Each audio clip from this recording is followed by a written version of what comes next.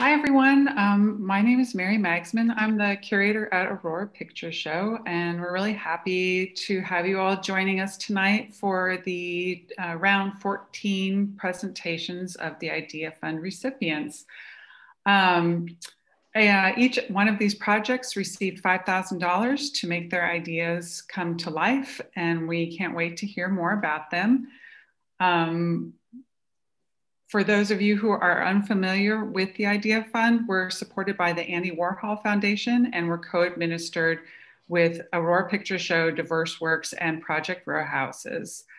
I'm going to turn it over to Ashley now from DiverseWorks, and she'll continue our introductions. So thanks again for joining us. Hi, everybody. My name is Ashley DeHoyas. I'm the curator at DiverseWorks. One of the administrators for the Idea Fund. Before we begin, we'd like to take this moment to respectfully acknowledge the original inhabitants of the land in which we reside. I'm speaking to you from the land currently called Houston. It lies within the ancestral territories of the Karankawa and Atacapa Eshok peoples. I also recognize the native peoples that share the Southeast Texas region, including the Kumokroos, the Torquwa, and the Quulatecan. We acknowledge that this land is occupied, unceded territory, and pay tribute to them. For those of you that would like to do the same based on where you're located, please feel free to introduce yourself and the land that you reside in the chat. I'm going to pass it to Sydney.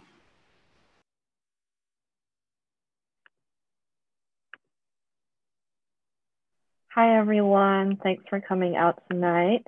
My name is Sydney. I am the curatorial assistant and arts coordinator at Project Row Houses. So before we move forward, I do want to take a moment to thank the Andy Warhol Foundation for the visual arts. Without their support, the Idea Fund would not be possible, so we extend immense gratitude for their generosity. I also want to thank our jurors that made round 14 the amazing cohort that it is.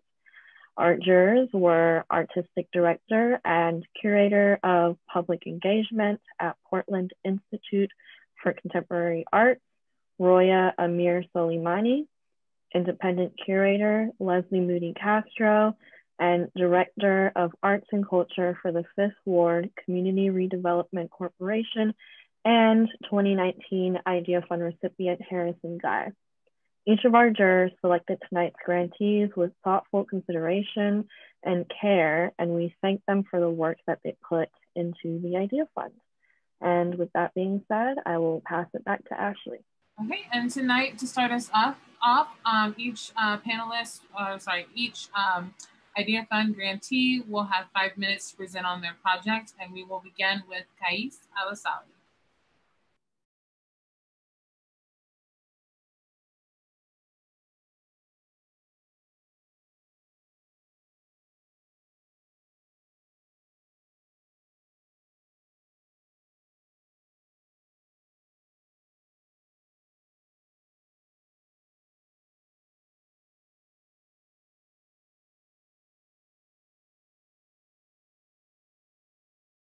Next up, we have Banke Abatu in collaboration with Aisha Black, Blue Jay, Shayna Lynette Smith, and Arena Williams for Project Summons.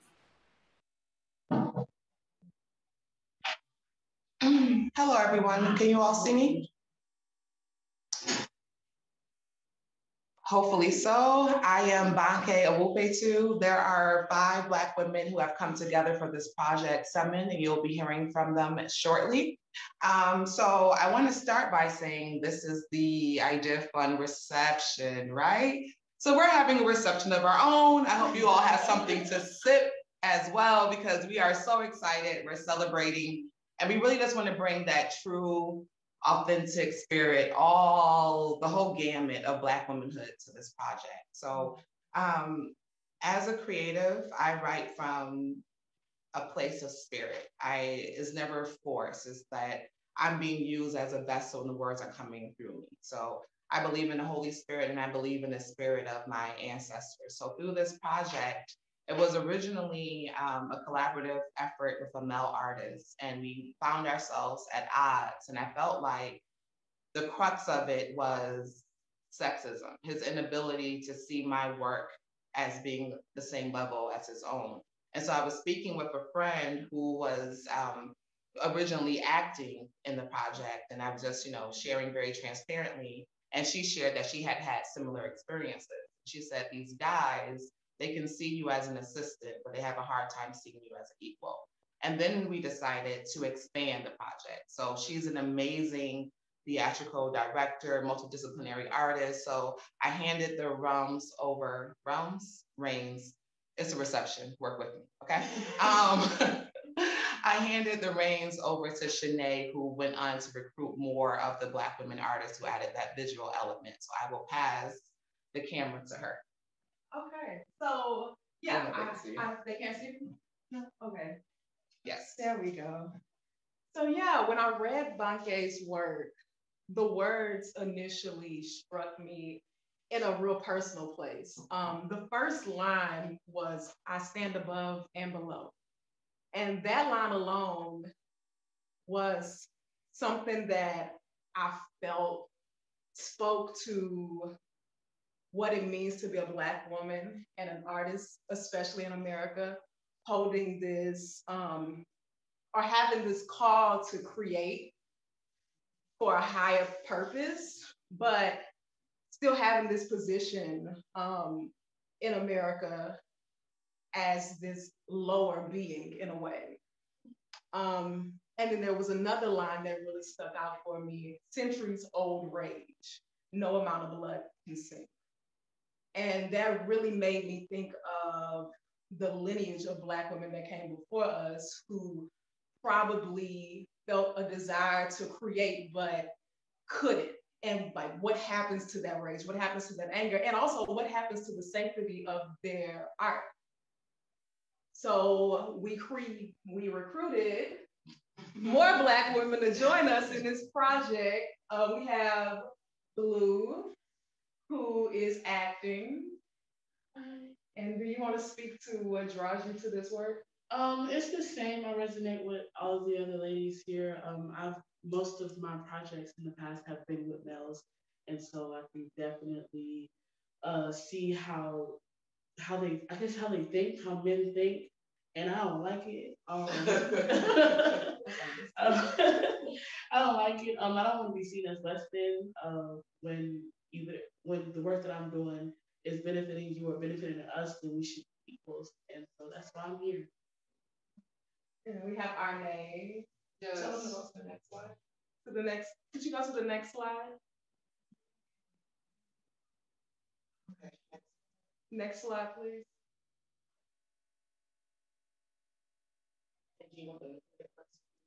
Sure. So we have a short video from Arne.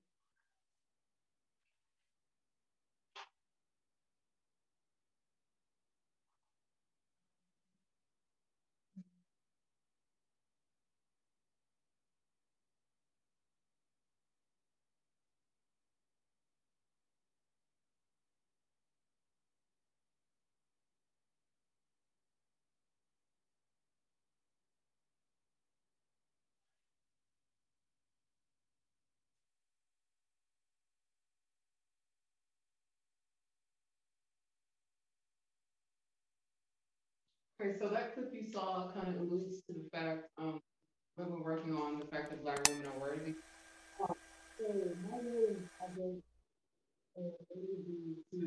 My intention is to kind of steer the visual narrative from a photographic and film standpoint. I'm wanting to just kind of unravel the Black woman experience in a way, and just simply speak to identity. And I'm excited about the project because I feel like all of us have our own unique talents and power that we bring to the project. So I'm just eager to get started. And then we have Asha. Next slide, please.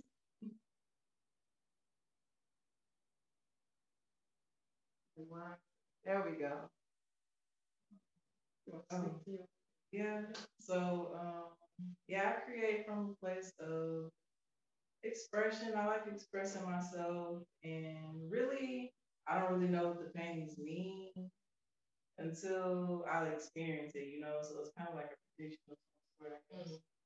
And I'm excited to be working with a powerful group of women. It's my first experience, you know. So yeah, I hope I help create something deeply spiritual for everyone to enjoy. Yeah, so a big goal of mine with this project is to tap into those deeper gifts that we all have. So even though everybody is contributing in one way, it's still very open to collaboration and like expression. So if there's something else that you feel you want to give to this project, then you can. And we're going to be interviewing Black women artists around Houston in this process, just to talk to them about their own experiences and like the adversity that they face just breaking in to, I guess you can say, the art game. So yeah. Okay. So thank you all. It's going to be a theatrical production that we capture on film, and we document the process and include other Black women artists as well. Everybody that's a part of it is, they're all being extremely modest, but they're the best at what they do. I would normally curse, but I don't know how stiff you guys are being during your reception. Love you all, and we'll see you when we present again. Thank you. Thank you, ladies. It was wonderful. Next up, we have Gregory Michael Carter, Machine to Retrieve Reparations.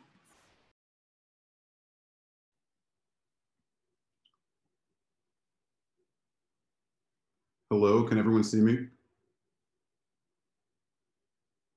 Darn it. Yes. Hi everyone. My work this time around is conceptual in nature. I can't really see anyone else, so I'm not sure what's going on with that. But if I could have the first slide, please. This gentleman, John Burge, was a corrupt police chief of the city of Chicago from the 1970s until 1990s. The city of Chicago paid reparations to the victims of this guy. He tortured over 125 men, him and his affiliates. And in 2015, $5.5 million was awarded to the families. They waived the tuition to city colleges in Chicago. And there was supposed to be a memorial built, but as of now, it hasn't been built yet. This is a lot to fit in the 5 slides. So next slide, please. Here's some examples of my recent work, because the rest of the slides have to do with the history surrounding reparations.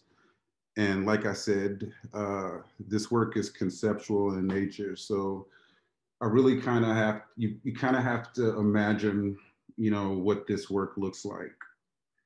On the left, there's a work called The Allegory of the Cave. It was completed, I think, in 2017. It's transfer on papyrus. It has to do with a series of works where I'm creating relics, essentially. The second work in the middle is called Open Even on Christmas. Is another line of, is a continuation of, you know, the previous work, where I'm creating these paintings on various different substrates to essentially give them a feeling of being modern relics, okay? The third piece on the right is called Shit Was Different When Mike Left and It Was Scotty's Team. It is about maybe 11 by 16 inches, and it is on slate. So next slide, please. Okay, I'm sure everyone has heard the term 40 acres and a mule. And this term comes from a famous document called the Special Field Report for General Sherman. One moment, please. After the end of the Civil War, there was a surrender at Appomattox. 40 acres and a mule. The statement has come to stand for the promises made and broken by the formerly enslaved. But essentially what happened is the land that's denoted here on the right side in South Carolina, Georgia, and Florida was allotted to slaves in 1865. It was also held up by President at the time, Abraham Lincoln. Next slide, please. Okay, these are some other examples by which the American government awarded reparations to American citizens. First, Japanese internment camps. They were awarded reparations in, excuse me, 1 second, this is a lot. In 1990, the Civil Liberties Act of 1988. In the third photo down here, you can see Ronald Reagan signing this act in the law. And then a generation before that, Native Americans were a generation later, Native Americans were awarded lands to the tune of 44 million acres in 1971. So next slide, please.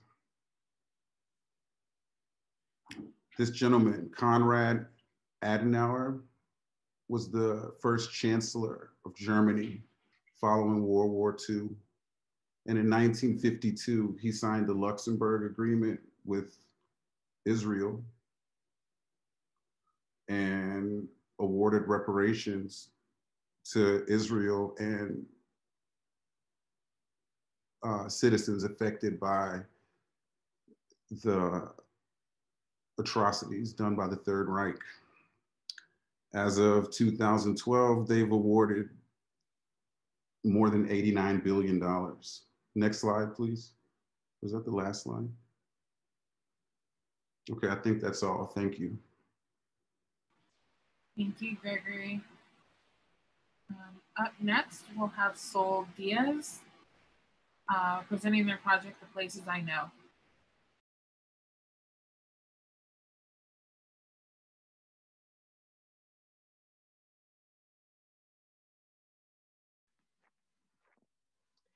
Hey, y'all. Thank you for the opportunity to the Idea Fund. I will be sharing my project, The Place I Know. It involves the Historic Heights neighborhood in Houston, Texas. So next slide. Before I begin, I would like to express respect to Chief Canos of the Orcoquisax people, who in protecting the land under his care, which now includes present-day Heights, he successfully played European, Spanish, and French powers against each other for many years. The project, The Place I Know, is about voice, family, and history. I will start with some background. Next slide, please.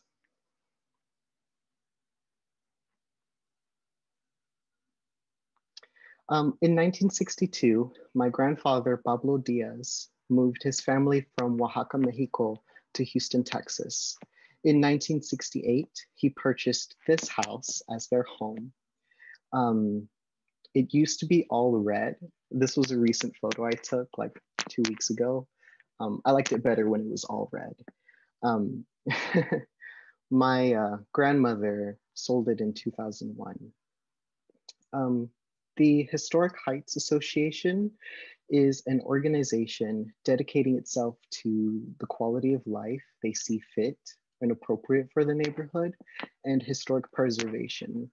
In their own timeline retelling, the Historic Heights Association uses the words decline and poverty to describe the period of the Heights after white flight in the 1940s before its founding in 1973. I'm going to next share some numbers. In 2000, the median household income in the Heights neighborhood was $41,576. And in 2015, it had more than doubled to over $80,000, being the median household income.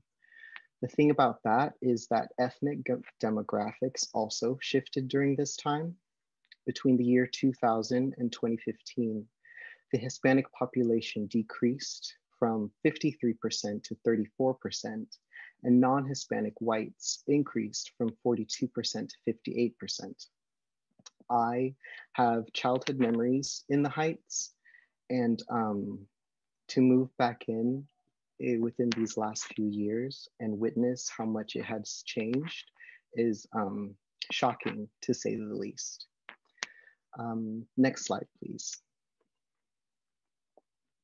So with my project, The Place I Know, human engagement is essential.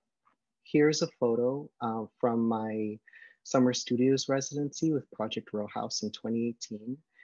This is me and Third Ward resident Roderick after we had worked tending to the land by his home, which had been purchased and then neglected by the city of Houston. And he was annoyed. He found me, I was like cutting the grass. And so he came and he brought his tools out, and yeah, we got to know each other, and that was part of my project then. So similarly, I will be interacting with spaces in the Heights neighborhood, established and active from that time period, 1940s to present day. I will interact with the people I find in these spaces. And with some, you know, ones who are open to it, I will hold interviews. These interviews will ask residents questions about their experiences, their memories, and feelings about time, place, and the neighborhood in general. Next slide, please. Engaging with community members will inspire a series of large-scale paintings on paper that will then be presented, I mean to say wheat pasted, along prominent areas of the neighborhoods. These paintings will be no less than 10 feet in one direction. And the location in which I paste these paintings will also be determined by the interviews. I'll be documenting this process throughout and seek to self-publish a book centering the project, but also the interviews and the people that were a part of this project. Next slide, please. So I really love this photo. It's a 1980s photograph of the Heights Bike Club at Monty Beach Park, which is a park off of Main Street near like kind of the Whataburger and like the Tampico Refresqueria. So inspired by this photo, for public programming, I'm going to organize and host a bike ride tour and exhibition based on this project. So it'll be historical sharing. Thank you to Pachuco Sam on Pinterest for this photo. I will post about this project on Instagram, but I would rather those interested in keeping up with it not rely on the algorithm to keep them updated and in the loop. Instead, I recommend signing up for email updates via the newsletter link on my website. I do believe the moderators will post my website in the chat. Next slide, please. So my motivation in materializing this project is to honor my memories of the neighborhood, counter the erasure of the people that made up the Heights, while making space for the voices that are still present. None of this will bring back the homes that needed to relocate. None of this will bring back the structures that were demolished to make room for townhomes. We won't leave quietly. Thank you very much. Thank you, Sol. And yeah, Sol's website is in the chat if any of you would like to follow their work. Next up, we have Matthew Flores and Angel Latif with forensic excavation. Hi. Okay. So I think Angel might have a little bit trouble getting on the video feed right now, but I guess I'll go ahead and start. Hello. So this will be a visual site-specific performance that we're planning to do in. Oh, you want to do the photo since you're on now? I think I'm on. Could you hear me? Could you guys hear me? Mm-hmm. Okay. Yeah, I just want to say thank you for Idea Fund that selected our project. But yeah, Matt, you could keep talking because I just want to know if you guys could see me or. Yeah, so this project is going to be mainly focused in South Texas and dealing with the humanitarian migrant crisis down there, where since 2014, at least 1,750 migrants remains have been found along the border, and more than half of those are in Texas, and the majority of those are in Brooks County, where the South Texas Human Rights Center is located, where I've been volunteering for a little over a year now with Director Eddie Canales. And as far as like what our work is going to encompass is going to be a visual, like site-specific installation in Brooks County, and it's going to be also accompanied with a chapbook that is going to document it and some writings like poetry and experimental writings. I'll just talk a little bit about my background in the project. So this first image is a sculpture that I constructed in El Rincón Social back in 2018. Just wanted to kind of talk a little bit about that because that's sort of the direction of how we want to sort of construct this type of site-specific outer in South Texas. In 2018, following the loss of my grandfather, a working class migrant from Mexico whose brother disappeared in an attempt to cross the US-Mexico border, I began exploring various burial sites of South Texas, just like very like antique cemeteries, burial sites like Gloria and Saldiva's burial site, colonial cemeteries, and also sites where current forensic recovery operations have been sort of conducted, and where anthropologists who exhumed the unidentified mass graves containing countless migrant bodies who lost their lives in an attempt to evade the US border patrol checkpoints. My interest in this wasn't necessarily an anguished decision to sort of find my grandfather's brother or to claim his unidentified body, but it was more to find sort of testimony within the landscape.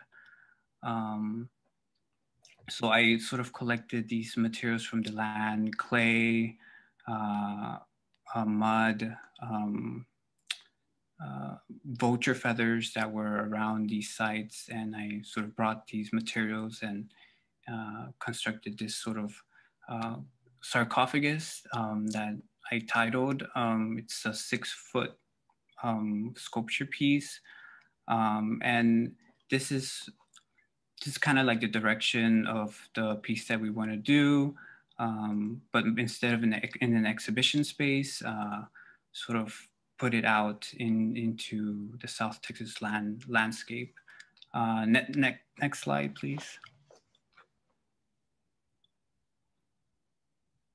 So this is a little bit of, again, my background. After going to South Texas, I decided to get training in human remains recovery, which is a sort of a forensic anthropology center located here in Texas, where most of the operations of exhuming migrant remains are done. So a lot of these processes that I learned are kind of like the direction of where sort of influence the type of work in terms of land sites, materials, excavating and burial sites. So it will be like a sort of performative process, and we'll document this as well. Next slide.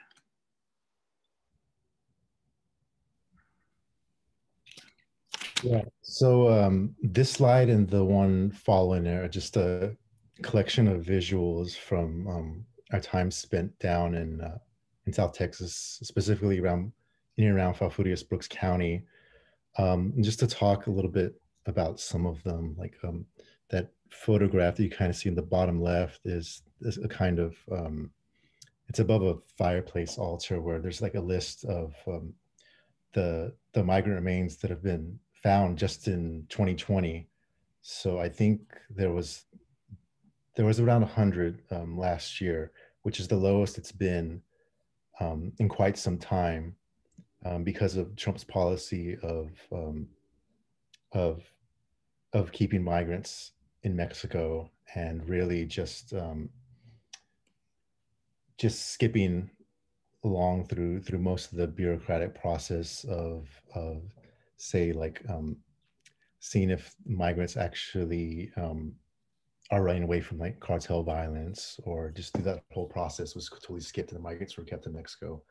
But we're anticipating those numbers to come back up again since Trump is out of office. And so, and what you can see too is in a lot of those are actually like unidentified remains. So quite a few of them are. And this policy was begun through prevention through deterrence, mainly through the Obama administration. So it's been going on for quite a while now. And also some other images, and this is like on the top left there is from the shrine of Pedro Jaramillo, who was a curandero in the 19th century in the area. And that picture, like number 9, if you can see right there, is also like a collection of prayers that people leave behind for the dead and the sick. And I think you can go to the next slide. Yeah, and also in the area there is a migrant detention center in Falfurrias, and we're hoping to get access there too, and maybe conduct some interviews with some of the migrants detained there and seeing their experiences, and also with other people involved with the South Texas Human Rights Center, like forensic anthropologists and journalists. And it's also worth noting too that like Gloria Anzaldua's grave is about 30 minutes from this area. So her writings are going to very much like inflect this work, and her thinking about the dead in combination with the land and the living is kind of a communal perspective in that this isn't like a unique incident that's just happened now. Like the Borderlands has had a lot of trauma occurred there. So we're hoping to emphasize that in our chapbook as well. So yeah. And thanks. I think that's it. Thank you, everyone. Thank you. Next up, we have Yu Huang, the human behind the object. Okay. Can I start? Yes, you can, Yu. Okay. Hi, my name is Yu Huang. I grew up in Taiwan. My art touch on the issues such as imposed identity and the need of sense of belongings. Can I have first slide?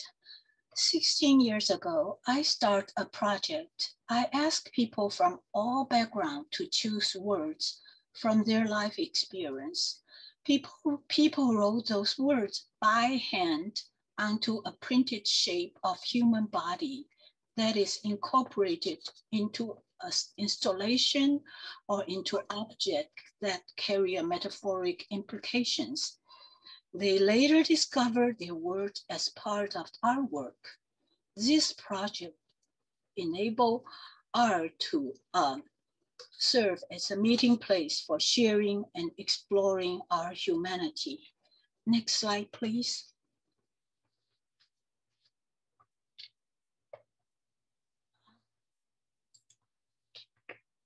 Okay. Well, I place people's words on a talking lantern.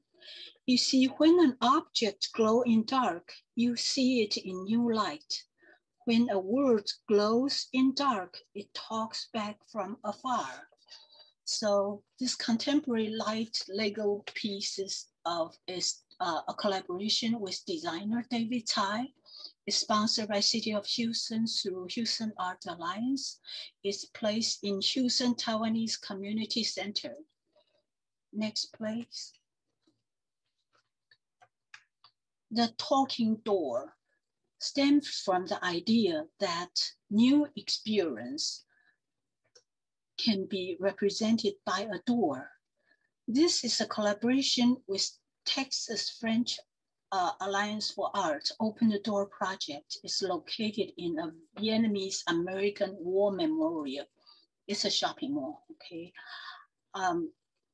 The one side of the door is a painting of the wall.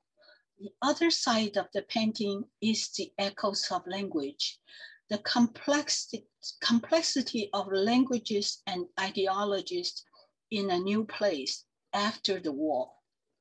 Next, please. Time in the Tai Pool is a community-built ongoing mural project. It's about life impacted by force from afar and the evolution. You see, gravity from the moon trapped creatures in a Tai Pool where adaptation is the key to the survival. Very much like, from far away places, a war caused human migration, create immigration and refugee community here. I'm covering the mural with words and imagery, evoking the abundance of human experience. To the right, you can see artworks from Taiwan, ranging from native tribal art to the Pokemon in the night market. To the left, you can see imagery with the same topic, but created by people other than Taiwanese, ranging from the prehistoric Egyptian to NASA to artists in Houston like Mario Mori or my friend Christy Jadek. Next, please. The human behind the object. After placing people's handwritings onto a door, a lantern, a toy puzzle and kite, I place people's words onto chopsticks. Why chopstick? In the world of fork and knife, chopsticks juggle two parts in one hand. Immigrants know the feeling. It's cross-cultural experience. But you ask any working mom, she juggles two sticks in one hand all the time. So Instead of words, the mural project invite immigrants to write digits such as 19-something, 20-something. Somebody wrote also in the corner, it's not shown here, it's 1930-something, representing the digit of years significance to them in their life as immigrants. They wrote such digit onto an old chopstick and submitted to the project as found object for the mural. In the 60-foot mural image surrounded by perpetual flowing waves, the immigrant can find the chopstick flowing along the current in the mural titled Time in the Tide Pool. After showing people's work as part of our work, we will host events so people can find their time in their tide pool. And there are words on the mural too, represent as a question and a suggestion. The suggestion is by John Steinbeck to suggest people to take a journey from the tide pool to the star and back to the tide pool. And the question reads, will your motherland be always on the other side of the ocean? It's a question for all children of the immigrant. For Taiwanese community, I repeat the same question in 5 different ways of writing system, reflecting the issue of imposed identity in our history. So the project Human Behind the Object. How many humans after years, like over 200? How many objects? I've shown you some, and more than 100 chopsticks, kites, toys. And but for the project title, The Human Behind the Object, the most important human is the viewer self. So I will work on that. Thank you very much for the opportunity.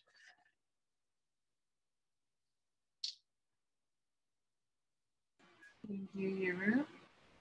Okay, next up, we have the Houston Collective with members Aisen Karo Kashin, Violet Wu, Felicia Chapman, Maria Macias, Lindsay Beth Nunez, and Joseph Pierre, or Pierre, excuse my pronunciation, the Houston Collective. Hello, everybody. We're the Houston Collective, and we started the collective from a workshop that Violette Boule made in Transart last year in 2020.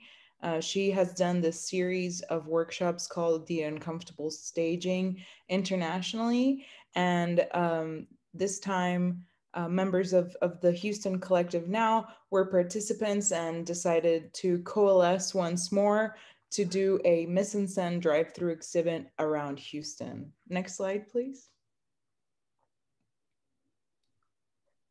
And now we will all present ourselves. Betsa? Good evening, my name is Lindsay Betsabeth Nunez. It's more than a pleasure to be here with you guys in this collective. Hope you guys enjoy our presentation. Felicia? Felicia, are you with us? She's been having problems with her connection. Felicia Chapman, one of our members, and I'm Aisen Karachasin. I'm an artist and a technologist, and I'm happy to be here. Thank you for the opportunity, and we're very grateful to have received an award. Joe?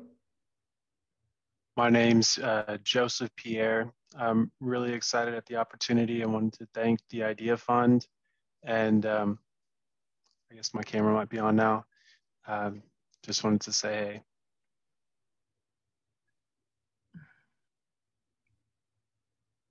Okay. Maria?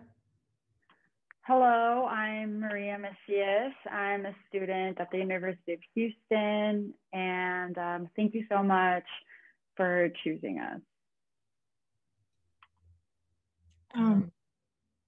I think Felicia is there. Okay. I saw her, but I think, are you there, Felicia? Are you muted maybe? Yeah, I'm here. So, hey, everybody, I'm Felicia Chapman. Grateful to be here and with the Houston Collective. Hello, everyone. Thank you for being here. I'm Violette Boule, and we are Houston Collective, and we are honored to be part of this cycle. Thank you so much. Next slide, please. So the project, the idea and the goal kind of surged from this uncomfortable staging workshop, as I was mentioning. But we decided that we should engage our communities around Houston and highlight the diversity of culture, geography, thought, heritage that we have in 5 different neighborhoods, where we're going to capture their essence, their issues, their data points, their stories, you know, who's the best dancer, things like this, and exhibit them as photo murals of mise en scène workshops that we will have in each of these neighborhoods that will then serve as a way for self-reflection through a drive-through exhibit that will have an interactive map online that also captures audio clips and images that as we collect and spend time in each of these neighborhoods. Next slide, please. Felicia, are you still with us? Okay. Yeah, I'm still with y'all. It's just a lot. Okay, so we are going to do and focus on 5 different neighborhoods. So East End, 3rd Ward, Montrose, Alief, and downtown. We specifically chose these communities because they are very diverse as well as historical communities in the Houston area. And so we're wanting to focus our time and our efforts on a lot of these communities, with me being from Alief, very proud Southwest Alief, Texas person. So I am happy to kind of highlight and show some of the ways that my community has been very involved. So next slide. So our timeline are broken up into 3 phases. The first phase is between now and June. We're just doing a lot of data collection and cultural engagement by putting up different surveys and posts around the communities in these neighborhoods to kind of get people engaged as to what do they want their community and neighborhoods to be known for, and how they want to be highlighted and spotlighted for. Phase 2 is from June to October. This is our main scene photography, installation, as well as web development.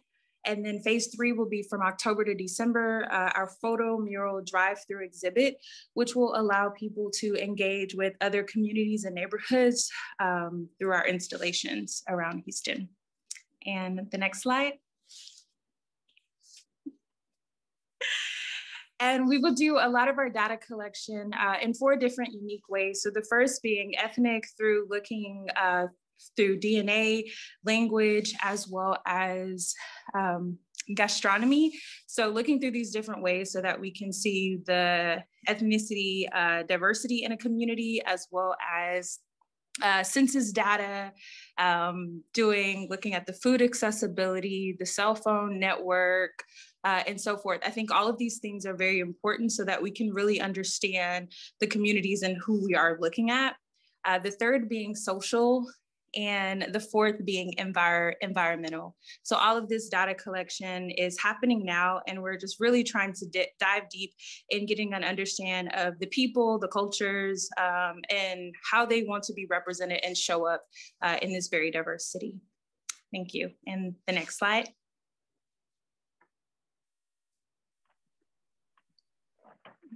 Hello. So one of the main ideas of our Houston project is the community engagement. So we want you, the viewer, to get to know the different communities in the Houston area and what makes each of them so unique. We will be doing this by diving deep into the diversity within the communities. Next slide, please. And as you can see, this is our mission scene workshop photography, the uncomfortable staging. And this was a workshop hosted by Violet, where she taught us the importance of an image. Not only can photography create beautiful images, but they can also have a deeper meaning within them. A way that we will be collecting information is through photographs. And we will be collecting the pictures within the different community areas, not only to depict the beauty of the communities, but also show what makes each of them so unique and different, and most importantly, so diverse. Next slide, please.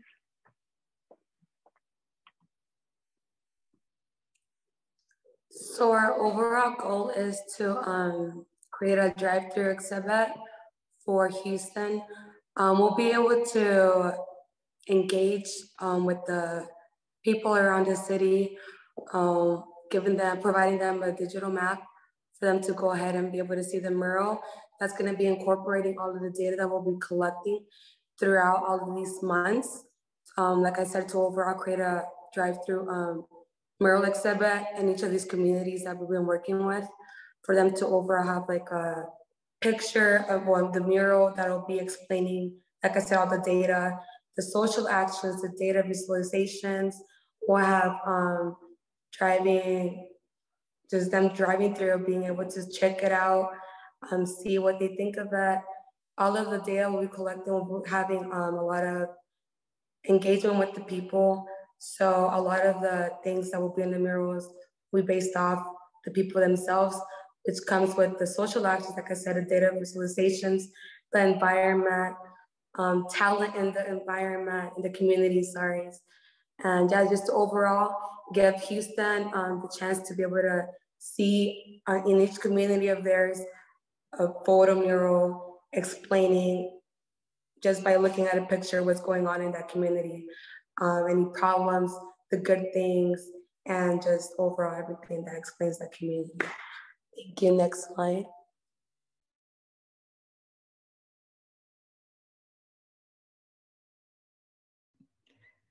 So thank you very much. We're very excited.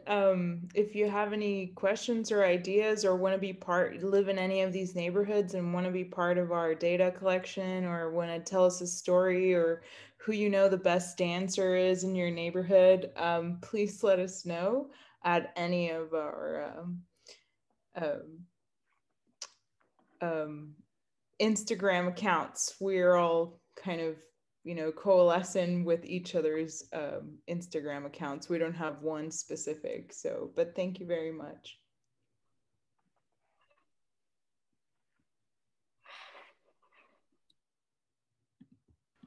Thank you, Houston Collective.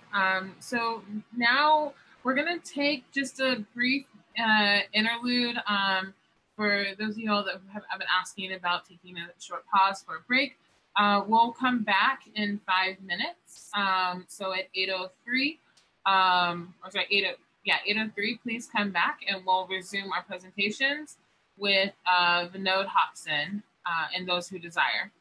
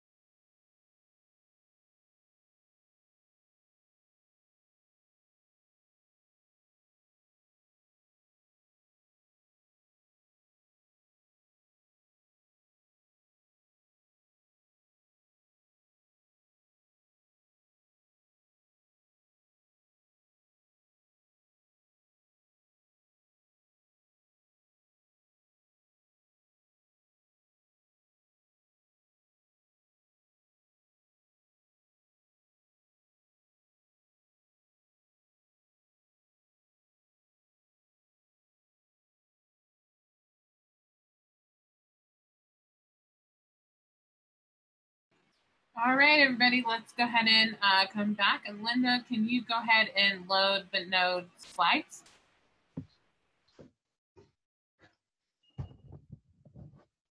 All right, when you're ready, your node, you're good to go. Thank you. Thanks, everyone.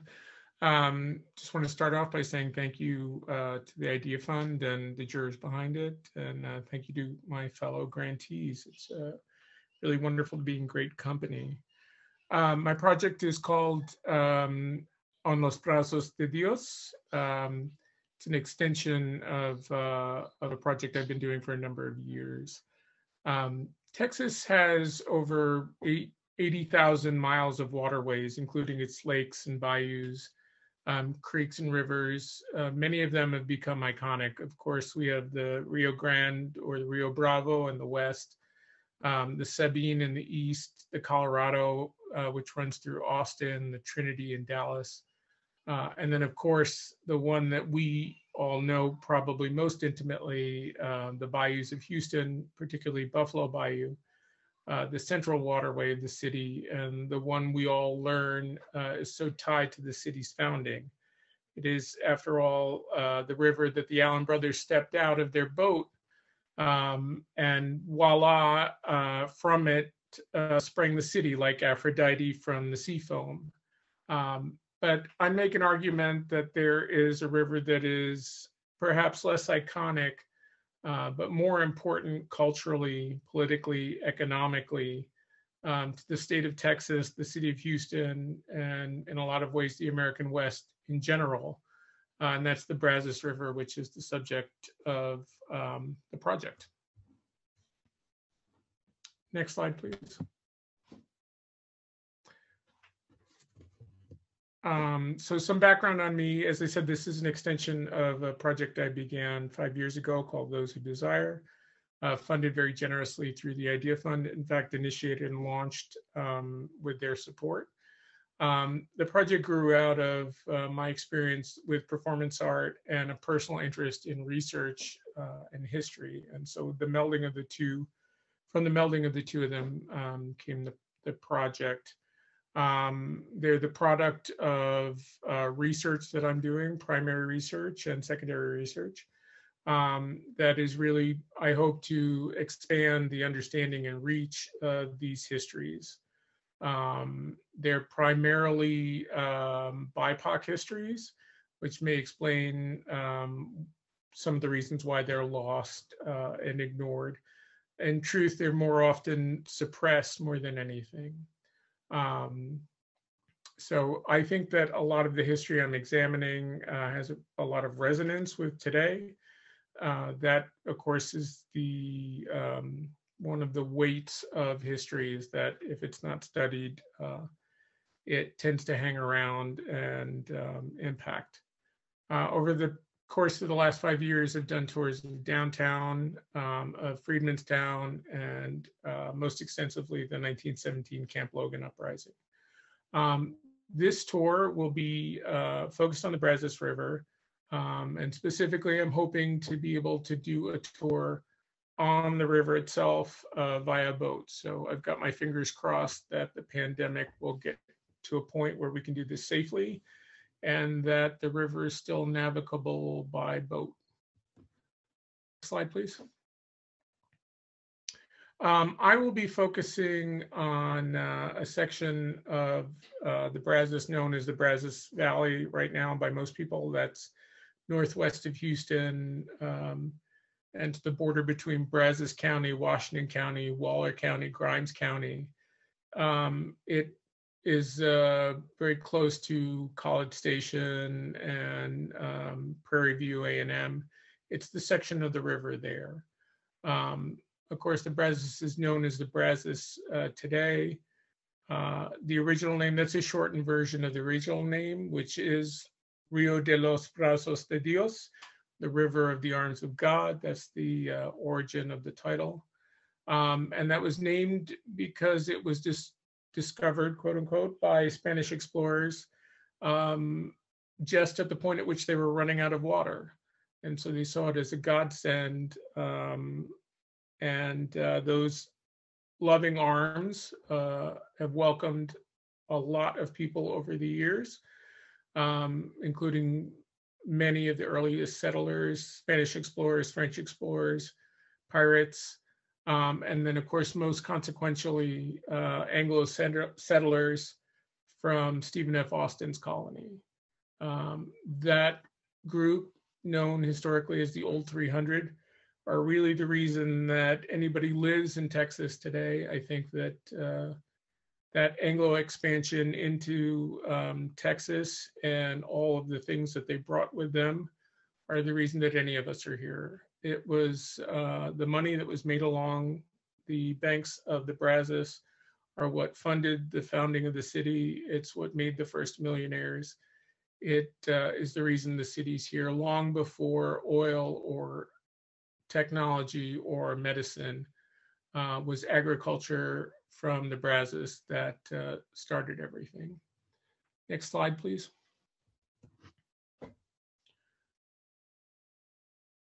Among Austin's colonists, this is just one of the stories I intend to talk about, but I'll mention one of them. The wealthiest of Austin's colonists was this man, a man named Jared Grantee. He arrived in 1822 from Alabama with about 100 slaves. And those were the first, or among the very first Black slaves brought to Texas. Certainly it was the largest number of slaves brought to the state. And Grantee established the first cotton plantation in Texas. That is the first commercial cotton crop. And he built the first cotton gin. Cotton, which of course is so tied to history, to Texas history, it was for many years called King Cotton. It was the cash crop with sugar. Both of those were grown on the banks of the Brazos. Both of them are tied to that.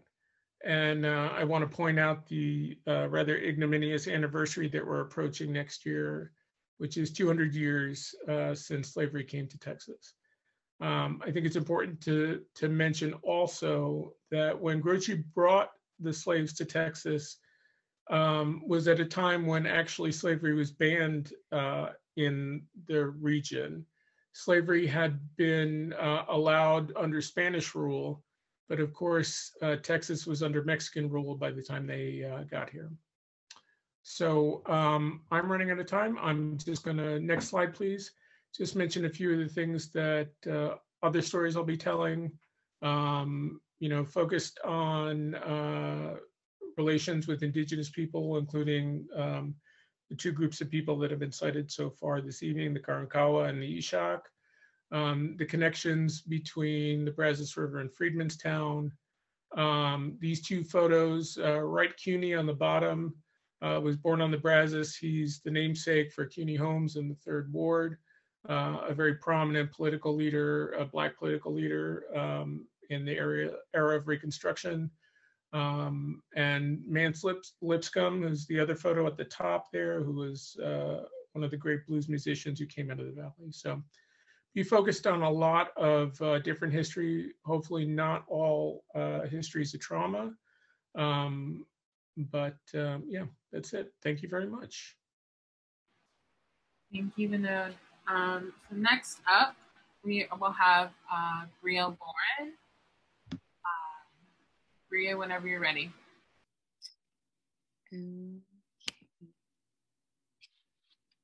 Hello. I want to first thank the Idea Fund and really the arts in Houston, period, for really pulling up in 2020 and supporting a lot of artists, including everyone here. So thank you. Goals Made for Her is a subsidiary of Mercy, a film journal that I created back in 2018. The heartbeat of my work has always centered around storytelling, queer people of color, Black women, and motherhood.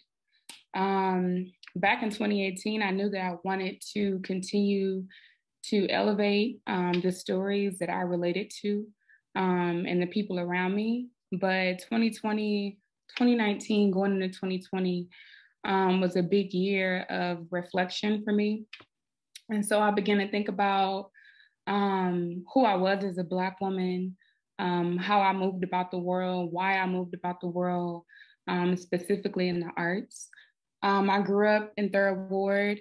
When I think about graduating, being at Jack Yates, we were really grown to learn how to move about the world, grooming us to code switch pretty much, for lack of better words. And 2020 was a year of me really thinking about how that affected my psyche, how it affected the work that I talked about, how it affected how I showed up in art spaces. And so the death of Breonna Taylor really hit home for me, because I thought about how Breonna Taylor could have been myself, could have been the women that I know and love. And 2020 was also a big year of me diving into hood feminism by Mickey Kendall, who helped give me language and to support the anger and sadness that I felt about the existence of Black hood women. This work is to really honor and focus on a subgroup. You can go to the next slide. A subgroup of Black women that have often been either, used for mockery, dehumanized, because we've been taught in America that there is respectability politics.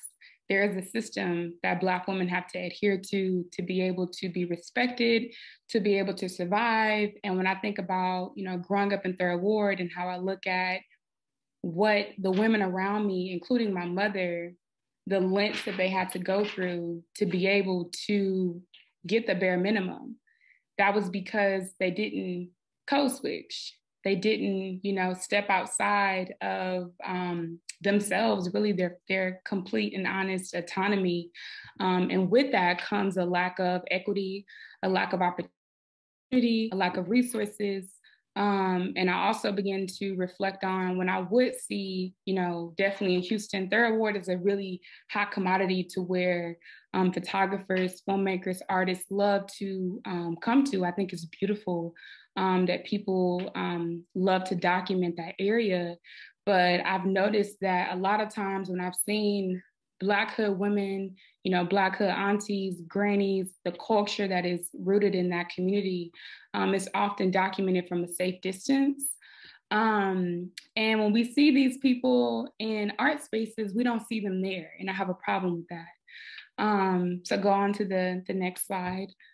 So God Was Made for Her is a visual poem to Breonna Taylor, to Black hood women, period, everywhere, for us to be celebrated, and also to, have the conversation of why this even matters, what does it mean to be a Black hood woman? What does it mean to exist within ourselves, to exist within the communities, and for us to no longer be a subject for someone to want to photograph and document.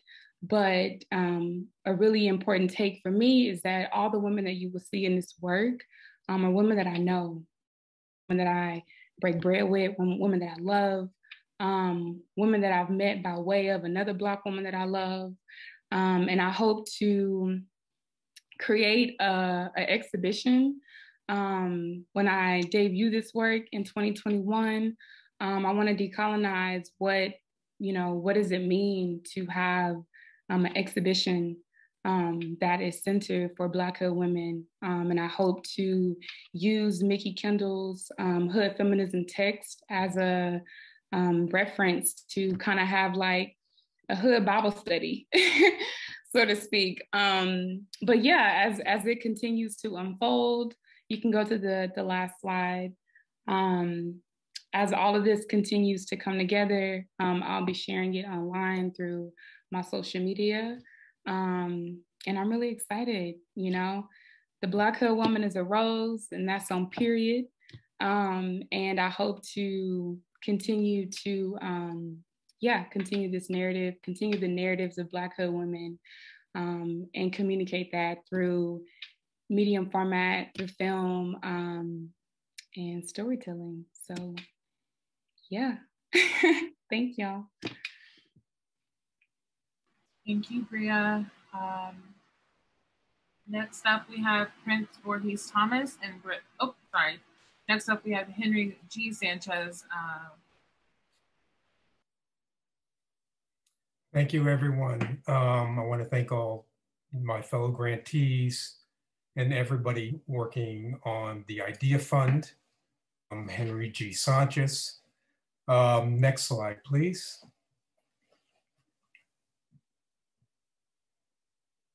So my project is a video art project called Todos, or Everyone. Todos is a project about how people can contribute to the civic dialogue of what it means to have citizenship and what patriotism means. Now, on the top, you'll see classical terms such as liberty and freedom. They originate from the social contract of the sort of traditional exchange that happens between governments and people, meaning that the governments provide protection, rights, freedom, and in exchange, the people have to accept responsibilities, pledge loyalty and duty. But on the bottom, you will see new terms that contemporary philosophers and theorists say introduce a more internal political aspirations such as respect and imagination and emotions, and not mentioned here, love. So what these are supposed to be are expected basic human and civil rights. These are words that create a fulfilled sense of citizenship with human dignity as a central value for how we think of terms such as citizen and patriot. Next slide.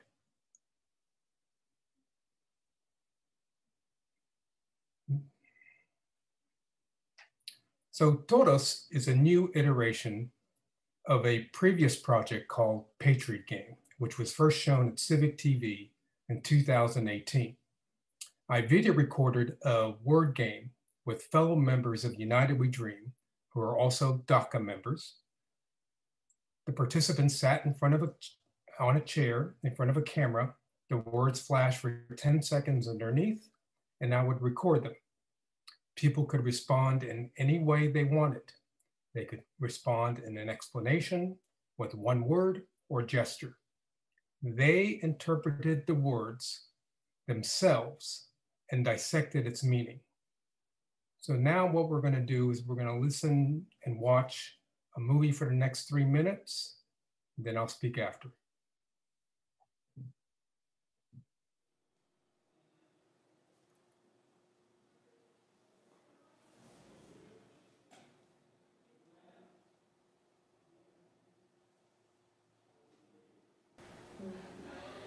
Freedom.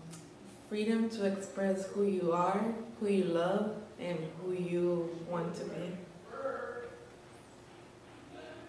Friendships, connections that you make with the people you love, connections that make you strive to success.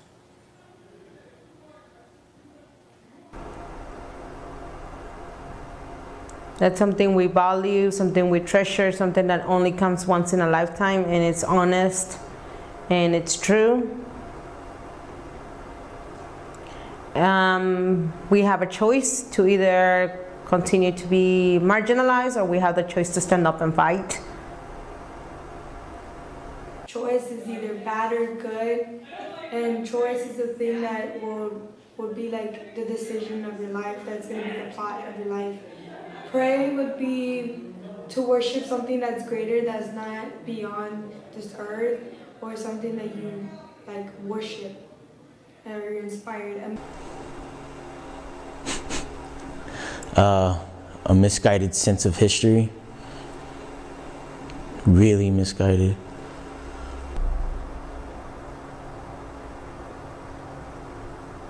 No, gracias.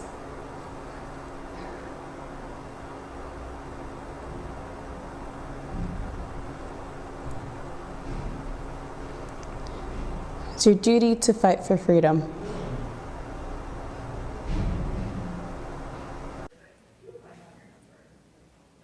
Reason, a reason to live, a reason to fight, a reason to not give up.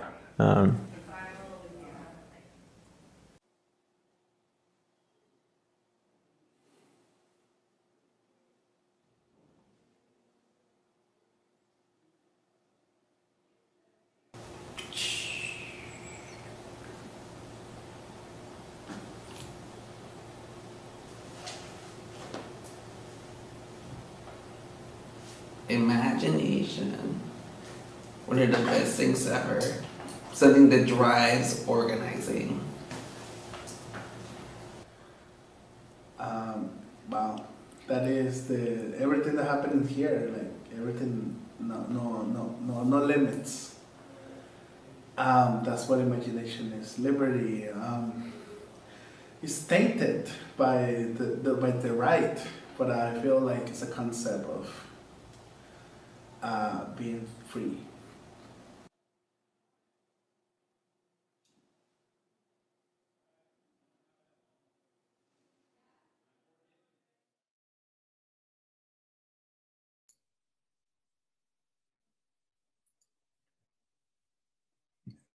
Next slide, please.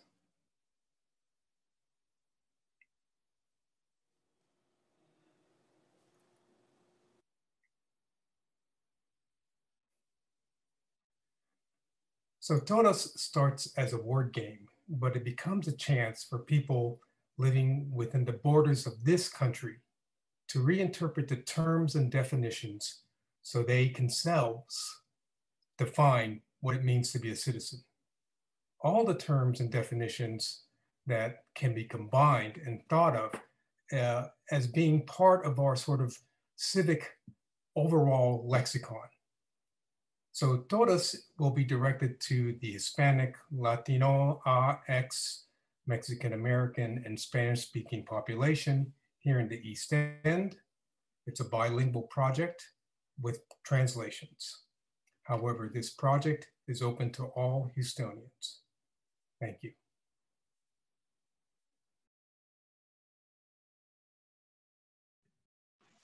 Thank you, Henry, so much.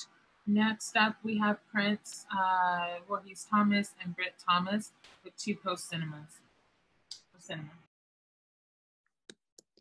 Thank you. First of all, Britt and I would like to thank everyone for spending some of their evening with us all.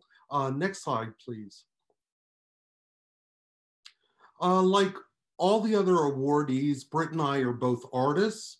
And when COVID hit, all our external art activities stopped like most of the rest of the world. And amplifying this was right as the city of Houston was shutting down, we lost one of our closest friends in the world.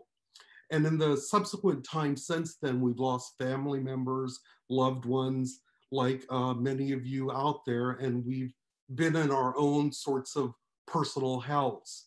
Next slide, please.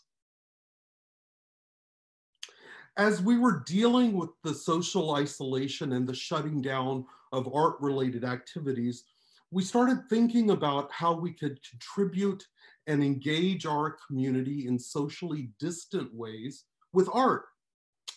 We realized that the one asset that we had was our physical location. Our backyard faces the parking lot of T.C. Jester Park. This park is an intersectional hub for a wide spectrum of economic and culturally diverse communities. From these initial considerations germinated the idea for Two Post Cinema. Next slide, please. Two Post Cinema is a neighborhood outdoor cinema that will debut in fall 2021. This image is a conceptualized rendering of how we intend the cinema to be seen from the parking lot of T.C. Jester Park in Northwest Houston. Our goal with this project is to showcase video art and films from artists and filmmakers in underrepresented communities in a safe, socially distant manner that can be sustained through this pandemic and beyond. The projection will be rear projected from our backyard, And we will be utilizing a radio transmitter for sound so that the audience can stay safely in their cars and listen through their car radios. Next, please.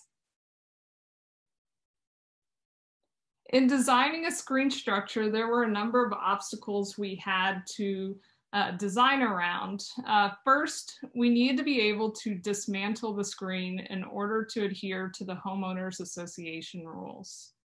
Second, we needed the screen's frame to be structurally sound.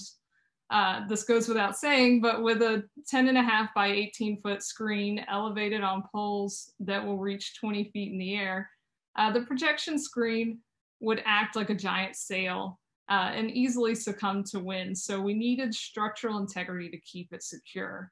And then lastly, we needed the process of installing, raising, lowering, and deinstalling the screen to be manageable by 2 people, Prince and I.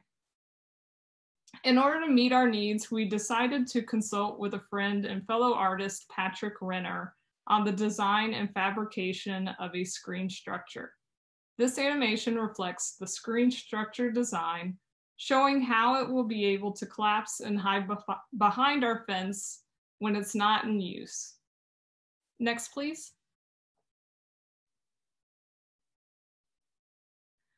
Our intention is to cast a wide, accessible net when curating screenings and events for Two Post Cinema. In order to accomplish this, we have created an online submission form with no fees in order for artists to submit their videos, films, and projects for possible screenings and events. We will also be paying each participating artist a small honorarium if we include their work in a screening. We have not set themes for this fall's events. Instead, we're waiting to view the submissions to see what types of themes emerge. If you're interested in showing at Two Post Cinema, we encourage you to submit and share with anyone who might be interested.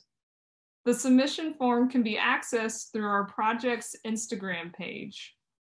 Our Instagram handle is @2postcinema, 2 being the number 2. Click on the link in our bio on our Instagram page and then click submission form. I recommend doing this on a computer versus a cell phone just for ease. And while you're on our Instagram page, please follow us and stay up to date with our progress as well as any future events. Next, please.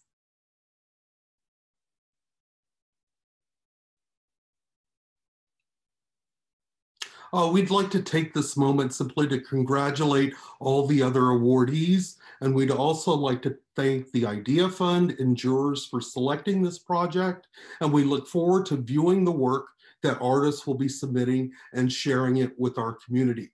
Thanks a lot. Thanks so much, Prince and Britt. And next up, and last but not least, Perga Rajeria and I love you, Olivia. And I'm so sorry for your last name. Totally fine. Hi, we are Two Dykes and a Knife. I'm Prithika Rajgaria and love you, Olivia.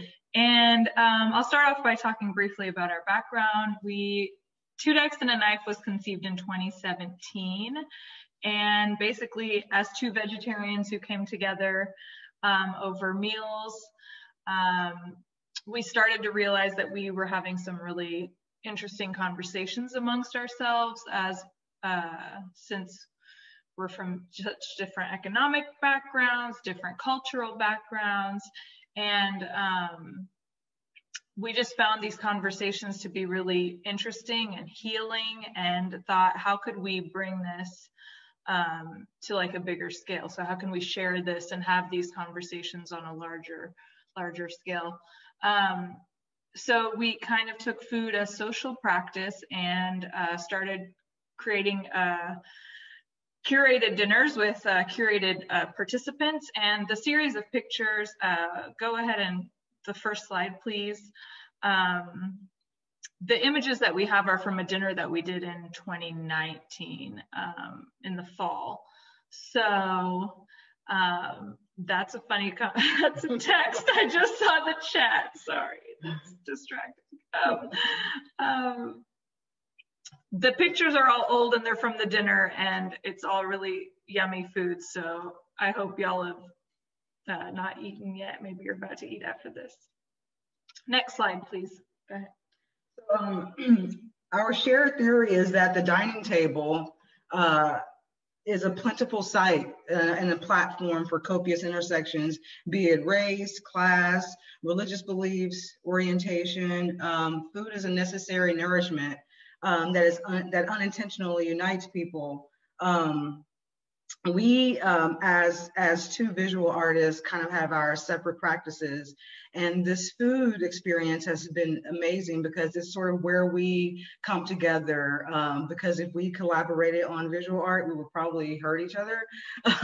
But somehow in the kitchen is very peaceful, very orchestrated, and tends to be choreographed very well. So we were like, this will be an exciting way to start engaging people. And then we had a couple of dinners planned around the country, and then during 2020, and of course, like everybody else who has received this grant, we were hit by the pandemic, and our experiences and our ideas around getting food to people changed. So once we realized that we couldn't get people into one space, which we typically like to show the work in museums, galleries, places, white wall spaces where we could sort of insert our language around food, politics, and art.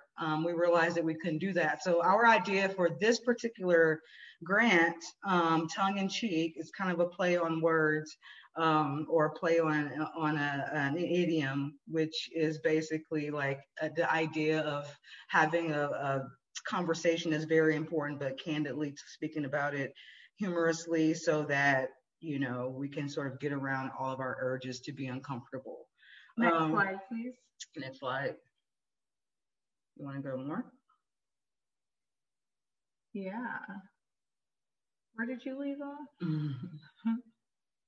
Okay.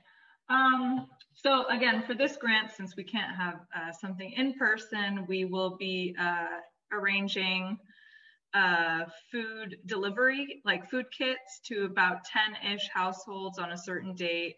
Unboxing packages and kind of like receiving stuff by mail or delivery has become really like exciting for social media, but also just in our day-to-day culture, since like all of 2020 was mail and, you know, delivered things, safe delivery, and or what do you call it, contactless delivery. So we thought that we could incorporate our visual art interests into like an unboxing of sorts, or a big reveal. And then the other thing is we'll have like multi-course meals that are packaged and delivered. And this time the participants have to kind of create their own plate. We are definitely like sticklers, like we have fun with plating, and that's like part of the joy of a culinary event with us. And this time we can't do it. So it's kind of like a co-curatorial experience. Yeah, so they bring their own twist. And then of course, the actual dinner will be a Zoom, instead of being able to have these conversations in public, which is a big part of like each course being served with a prompt between these 10 strangers. We'll have the conversation with everybody over Zoom, so over like a platform like this, because it's Zoom, duh. And they'll get to have like a nailed it experience. So we'll be borrowing from Nicole Byer a little bit. And this is food nerdism, so I don't know. I know. We're like super nerds about food. So when it comes to nailed it, there's a show on Netflix where people attempt to make food according to the way it was displayed or introduced to them, and oftentimes the cook is not experienced, so they, you know, end up making a failed attempt at making something beautiful. But we're hoping that it's gonna be great. With our lottery, a lot of people that are actually recipients of this grant also will possibly get a box. And the box is also a piece of art, so it's a sculptural experience. It's next slide. It's a finalized result in hopefully is a chance for us all to get together, have a dinner in separate spaces, but similar experiences, and we can kind of all get to the meat of the matter and start breaking down sort of what we, so there's no meat. So no meat. But also like what we've all sort of experienced, and hopefully it's an easy way to talk about difficult subject matters. Yeah, and I hope that makes sense, I think. Yeah. Cheers. We're excited. Hi again. So that was the perfect way to close out the presentations. I know I'm hungry.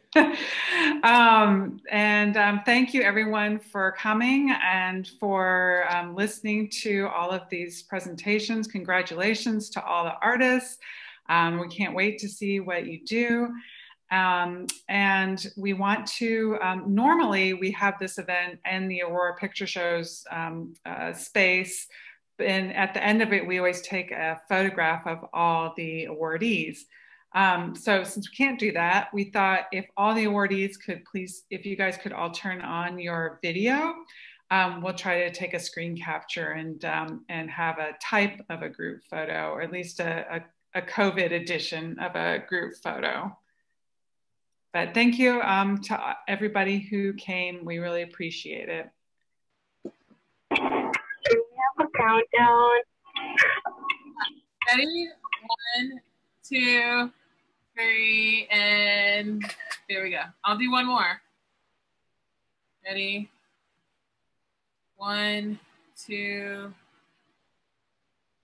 sorry, and 3. All right, I got 2. Camilla, you got something? Yeah, we're good. Thank you so much, everyone. I hope everyone has a great night. And congratulations as well. Yes, congratulations, everyone. We're so excited. Oh, This is so cute. Look at that lady. we will follow up with emails about next steps. Thank you all. Good night. Be safe. Thank you so much. It's an honor to be awarded with y'all. Thank you. Bye, everyone. Congratulations. Have a good night. Bye. Good night. Bye-bye. Bye.